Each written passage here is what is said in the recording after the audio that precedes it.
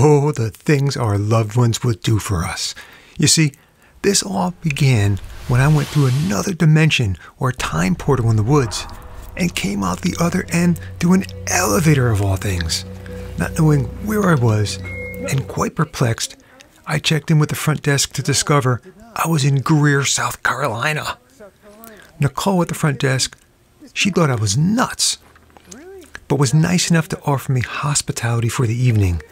I felt as if I entered a land of imagination, as if I was in the Twilight Zone. One thing was for sure, I needed a ride. And that's where my wife Maryann comes into the picture. I need a ride. I'm gonna need about a day, I guess. It's just over 12 hours. You can do it. I'm in Greer, South Carolina. I'll send you the location. While she began planning her trip, I made arrangements to pick up an RV trailer right here in South Carolina. Why waste a trip? Now that I think about it, I teleported to the state where I bought my trailer. Coincidence? Or a dimension not only of sight and sound, but of mind?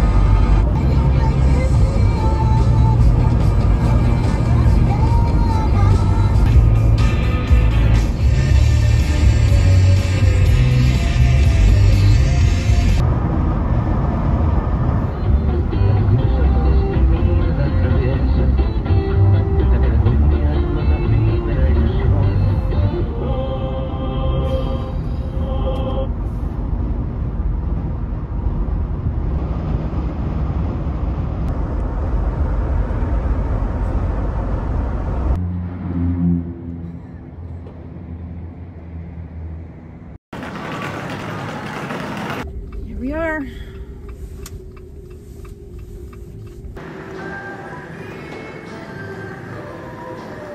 What the hell?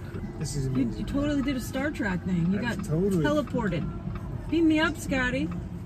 And so that was Mare's 13-hour drive down to Greer, South Carolina. What she needed now was a nice dining experience and some rest and relaxation. Just a short walk from the hotel was downtown Greer, and it was quite welcoming. We decided on a restaurant named Select, and we were both hungry and looking forward to nice cuisine. Without actually having a reservation, we couldn't get a table, but we were able to dine at the bar, and we were quite entertained by the bartender, where we enjoyed a fantastic meal, finished off with a shared slice of key lime pie, my favorite.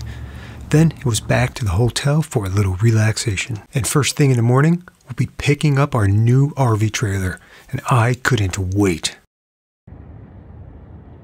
All right, we are heading over to ROV Trailers, Trailers of America, and picking up our new trailer. Yeah! The Jeep was fully charged, and now we needed to get charged, so another stop at Flying Fox Coffee.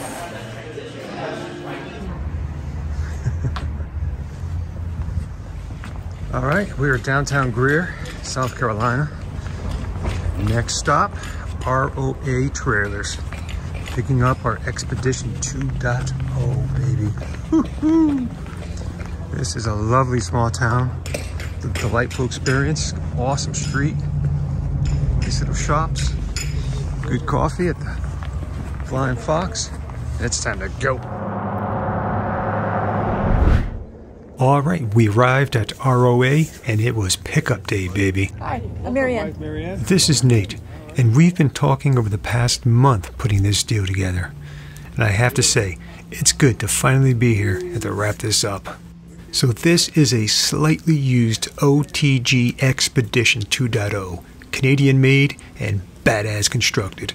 These are built like a tank, all aluminum construction with a steel frame. I'll be making a complimentary video to this one where Nate goes into detail and discusses the features and functionality of the 2.0. It would be just too long for this video, but we'll cover some highlights here nonetheless. Hip camp, yeah. I've heard of those. You I just stayed at one not too far from here. Oh, did you? Yeah? Yeah, I was in North Carolina, up by DuPont State Park.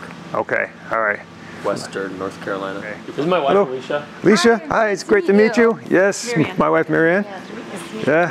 Yeah, so we we are. came down from Connecticut Oh, cool. Yeah. on a long trip. We're going to take our time going back and hit a couple places on the way up just to break up the drive and get used to the new, test it out. We are excited. Yeah. We're excited for you. So Nate began the walkthrough and operation of the trailer's features.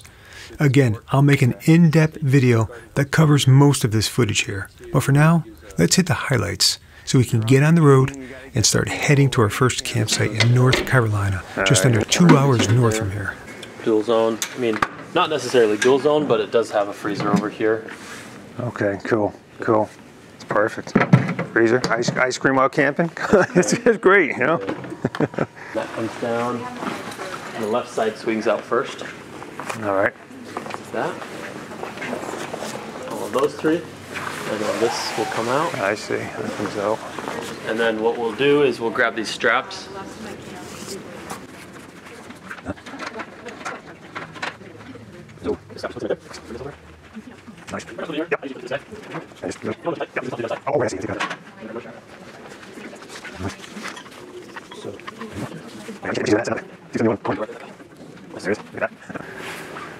Oh, It does man. have poles, you don't necessarily need to use them. That's what I wanted to ask you. If it's not windy, can you keep them up? I mean, I'm sure if it gets windy, you probably want to put them down, right? Yeah, if it gets windy, you want to put them down and then use guy wires right here.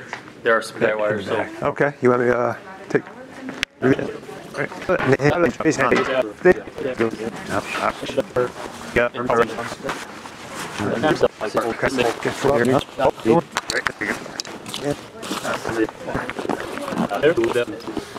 I'll hop on the other side and show you how all these controls work.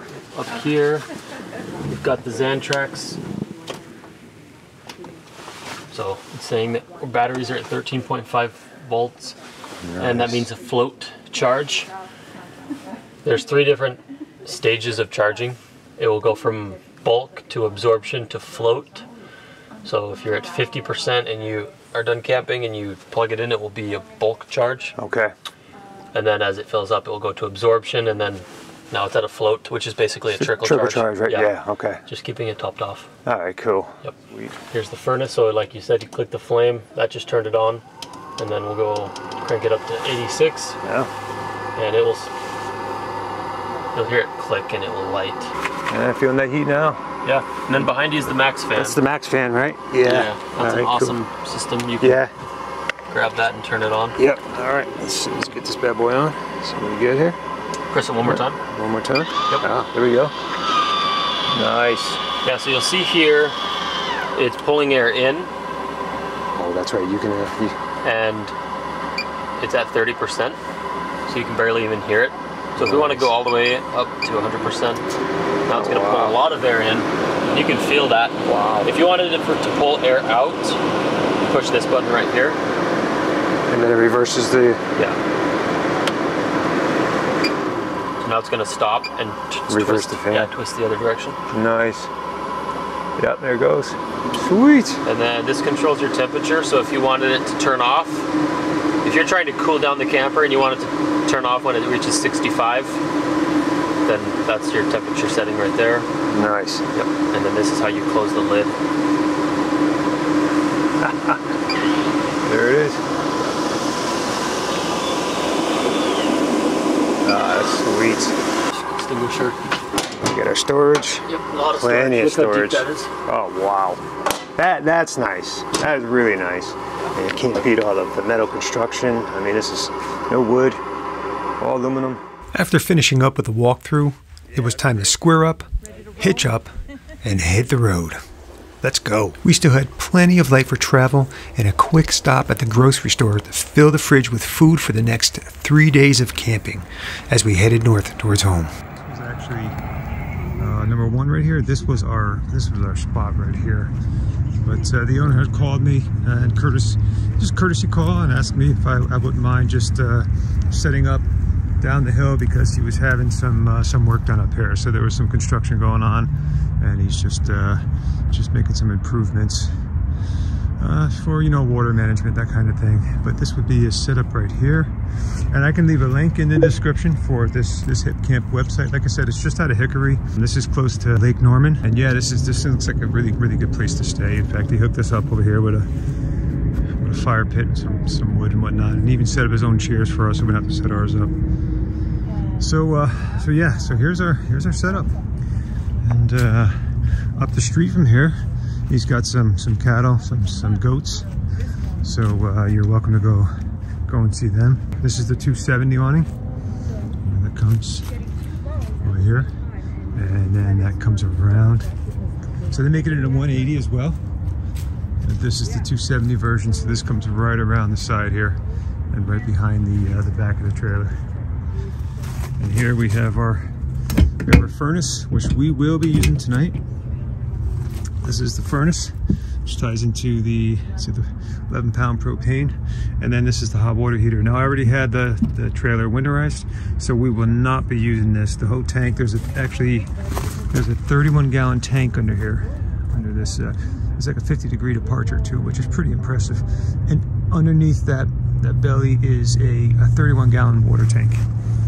So we won't be using that tonight because, like I said, it is winter, and the system has been winterized, and I prefer to keep it like that for now. So what I did was I bought this Dometic. Sorry about this, folks. I'm having some trouble with my gimbal here.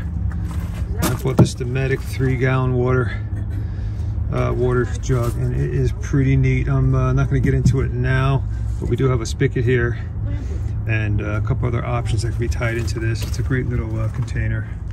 Now let's just take a look inside really quick. Here we go in. These doors are so beefy. I mean, they just are solid. And this is the inside right here. And we got some, let me just turn on the lights up here. Put those up. And there we have our sleeping quarters right here. So that will be where we'll be sleeping tonight. We're looking forward to this. It's got like a fold out cooktop with a This is our Truma. This is a 69-liter freezer, dual zone. And you can see we have a freezer section right here. We got some ice cream in there. How's that for camping? We got our goodies right here. We got some nice, look at this, New York strip burgers with cheese, coconut milk. Look at this stuff right here. Oh yeah, we got the Solstice. Never travel without kombucha. That's all I got to say to that. Let's just go ahead and hit the electronics really quick. That's the kind of stuff that jazzes me up. Just 2 marine grade, I think they're 100-amp batteries. We got a Xantrex 1000-watt inverter. This also controls the entire system. It manages the entire system. So if you're doing shore power, which we are, or if you're doing solar, right here, it manages all that stuff. Conditions those batteries. That's about it. I'm gonna get cooking.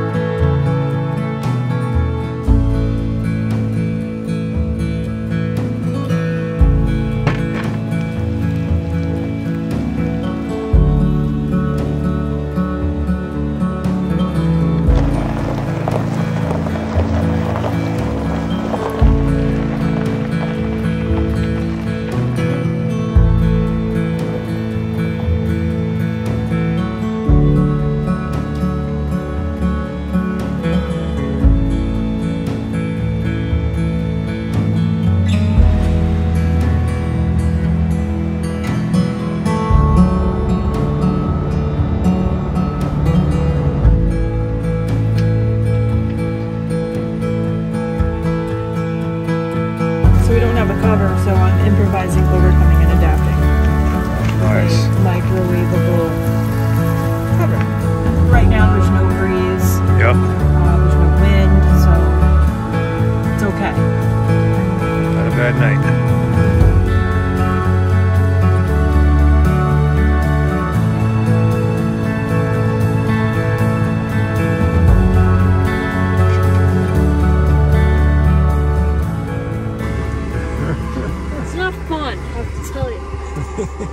This is not glamping. Nope. That ain't glamping at all. This is not glamping.